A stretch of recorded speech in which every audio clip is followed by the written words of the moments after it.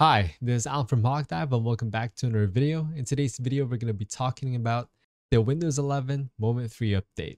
Now, what is Moment 3? Well, Moment 3 update is another Windows 11 update that is called a feature update. I don't know why Microsoft wants to call it a feature update because there's not really much new features. Mostly it is a security patch that allows you to use your Windows machine more flawlessly and just a little bit of quality of life changes so that you can use it more securely as well. So I'm going to talk to you in this video how you can get the Moment 3 update for the Windows 11 machine. I'm going to talk to you about what is on the Moment 3 update. I'm going to show you exactly on how you can make sure you already have it. So I'm going to hop onto my desktop and I'll see you there. All right, so now we are on my desktop. And actually, this machine is already running the Moment 3 update, or at least the Moment 3 update is applied to my Windows 11 machine, which is the one that you're looking at right now. I didn't even notice because there's literally no real new thing in it. And it didn't really feel like a major update. Well, maybe that's why they call it a feature update. No one knows. But right here on my desktop, I'm going to show you first of how can I determine that I already have it installed. Well, I can determine it by pressing the Windows and R. This is going to pop up. And once your run has popped up, you can just type in WinVer.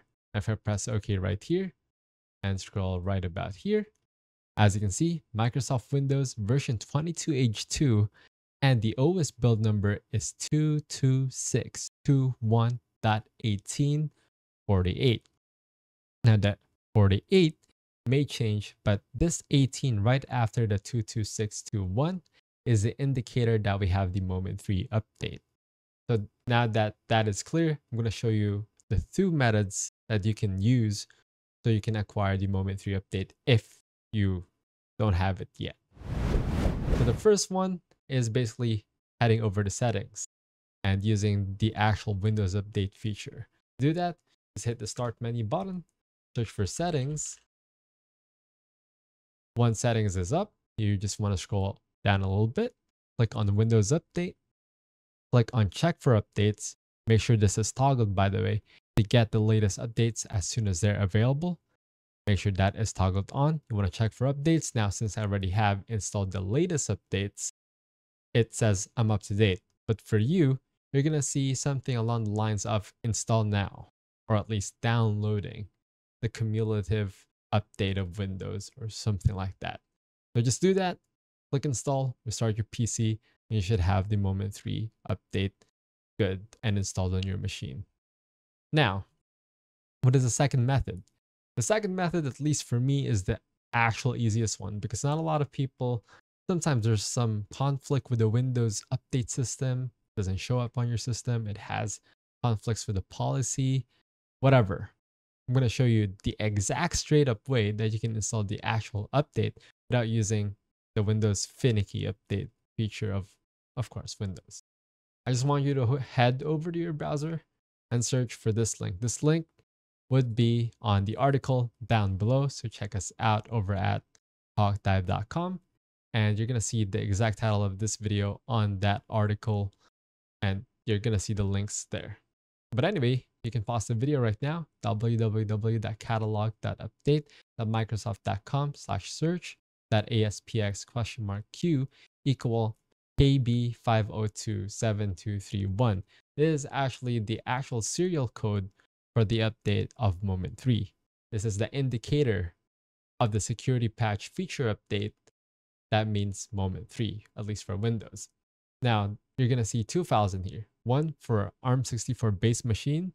Now, you would have to do your research a little bit, but if you see on your machine you have like an Intel, i7, i5, Intel Core Duo, something like that, or Pentium, or if you see Ryzen, AMD, and not something a little weird, most likely your system is running on a 64-bit x64-based system. Now, you're only going to download the ARM64 if you're 100% sure, but 90% of the people watching this video for sure is using this one. Now, if you have already figured it out, you just want to click the download link right next to it. My system is using a Ryzen 5 3600 CPU. So I know, in fact, that I'm using a 64-bit machine. I'm just going to press on download. Now, once the download is done, you're going to be receiving this file right here, which is Windows 11.0. You can read it if you want. I'm not going to read it. You just want to go and double click it and install it, because this is a Windows Update standalone installer. Now, as you can see, Windows Update standalone installer is already installed on my computer. So it just gave me the, the sign, or at least prompting me that it was already installed, so I don't have to do it. So I'm just going to press OK. But for you, the same thing. After this thing installs, just want to restart your computer and you should be good. Now, those are the two ways. Now, what's in Windows 11 Moment 3 update? Because as I was stating earlier, it doesn't really include much. The biggest thing, in fact, that I can find, or at least any other articles, any other videos, the biggest thing that you're going to see is you can have the clock seconds on the clock on the taskbar. I'm going to show you real quick how to do that. You can head over right here on the bottom part of your screen. Actually, you can just head over and search for taskbar settings, personalization, taskbar. You can scroll down, click on taskbar behaviors, scroll down again, and from there, you're going to see show seconds and system tray clock. Uses more power, probably doesn't do much, but as you can see on the bottom right of my screen now, it shows the actual seconds on my clock. That's literally the biggest thing. The second thing that I've noticed, literally another key feature, by the way, is it now has a VPN logo right on your Windows Wi-Fi icon on the taskbar on the bottom right of my screen again. Right now you can see it. I zoomed in right here. Literally, that's it. Nothing much. You also have new things such as the enhanced widget boards, which in my case right here, as you can see, I never use this. I never use the widget board. A lot of people do, but the changes here are so small that I didn't even notice. The last time I checked widget boards, it looked almost the same. Clearly, it kind of looks a little different now. Like there's 4 tabs you can easily add. It has a little bit of a new UI, but nothing much really. Another key feature of the update is the 2-factor authentication.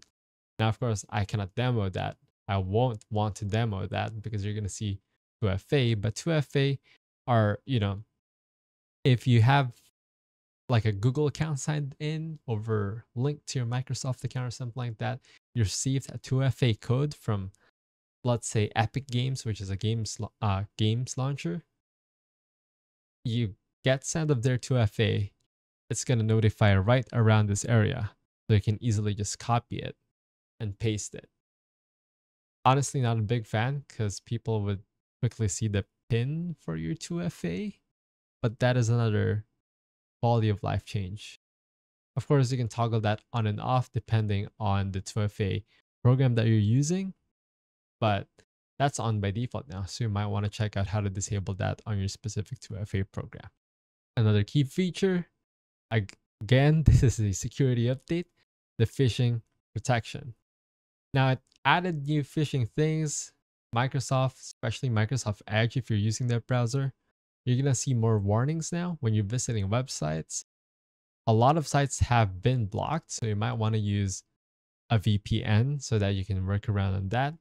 But generally, Microsoft is really trying to secure up their machines, or at least the machines where Windows are installed to. But that is basically it. There's nothing really much. Again, quality of life changes. So far, I have not experienced a single crash for the day. I have been editing, working, studying, no crashes. It's working good, it's working well. And I think you should just install it because you would love to see the seconds on your taskbar clock on the bottom right of your screen or wherever you have your taskbar placed. Anyway, that is all. Again, that is the Moment 3 update. This is Alan, and thank you for watching. Don't forget to hit that like button, subscribe, share it with your friends. I'll see you guys in the next Hawk Dive video. Have a nice day.